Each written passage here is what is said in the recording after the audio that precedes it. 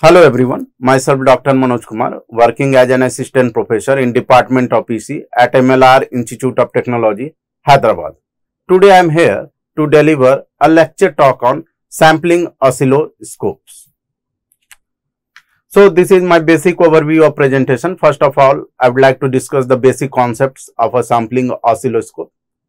Thereafter, I will be taking the classification, construction, working principle, and finally some of the application of sampling oscilloscope.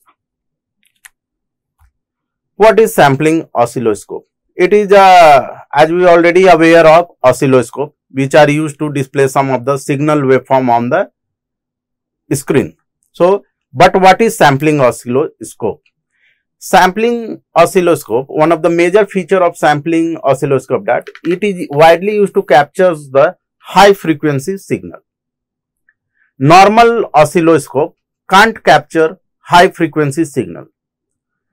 As we know that, in our laboratory also we have seen that in megahertz normal CRO can capture the signal in the megahertz frequency ranges. But sampling oscilloscope can capture the signals in the gigahertz also, which is widely used in the telecom industries. So, sampling oscilloscope is used to capture the high frequency signals. So, what are some of the key features? That it will first convert the analog to digital data, and it will do the sampling, and after sampling it will display the waveform. This is the key features of sampling oscilloscope. Classification of sampling oscilloscope. Based on sampling method, we have real-time sampling oscilloscope that captures and displays the signal continuously. We have equivalent time oscilloscope, and based on memory processing, we have digital sampling oscilloscope and analog sampling oscilloscopes. Based on speed and precision, we have high speed oscilloscopes and precision oscilloscopes. So, depending on the application, we have to select the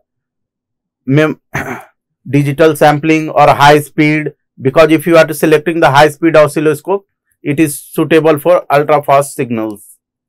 If precision oscilloscope are used for the good resolution and accuracy. For laboratory purpose, we can use the DSO. So, based on the application, we can select one of the sampling oscilloscopes. So, what are the main components of oscilloscopes? In main component, we can see that we have one of the input circuit that will receive the analog signal, sampling circuit. After receiving the analog signal, it will samples the signals into a discrete interval based on the time division. After that, the sampled signal we will convert to digital format.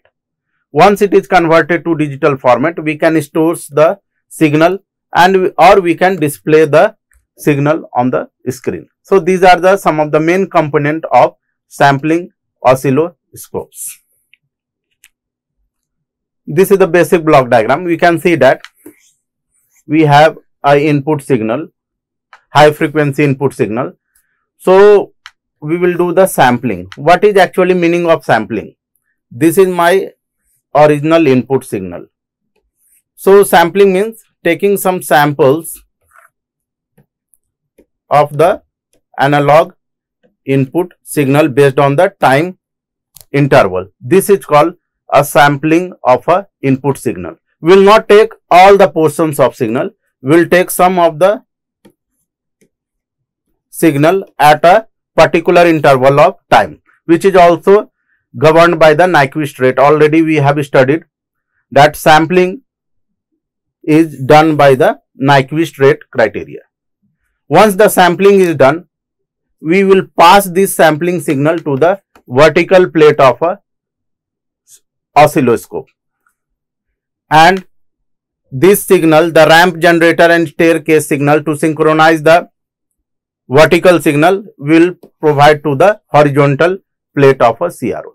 So once they are getting synchronized, vertical plate and horizontal plate, we will able to get the original signal on the screen, as the working is almost similar to the normal CRO. The only difference in the sampling oscilloscope that the extra block sampling is here, okay, which will samples the signal at a regular interval of time.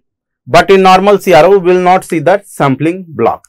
So this is the only difference between the normal oscilloscope and the sampling oscilloscopes. Working principle. Sampling process. So first is that we have to sample the signals. Sampling process first to be done. After that, we have to convert the sampled signal to the digital data. After that, we have to do the signal reconstruction for the display unit. Okay. So first you do the sampling, then convert the sampled signal to the digital format. After converting to digital format, again we have to reconstruct the signal, and finally you display the reconstructed signal on the display unit.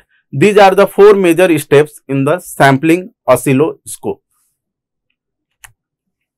So what are the basic application of a sampling oscilloscope? High speed signal measurement. It can be used to measure the high speed or high frequency signal measurement, signal integrity testing, transient event detection, research and development. So these are some of the application of sampling oscilloscope. So while concluding, one thing I want to tell that sampling oscilloscope will be used for displaying the high frequency signals, whereas normal CRO or normal oscilloscope can't. So this is one of the major application of sampling oscilloscope.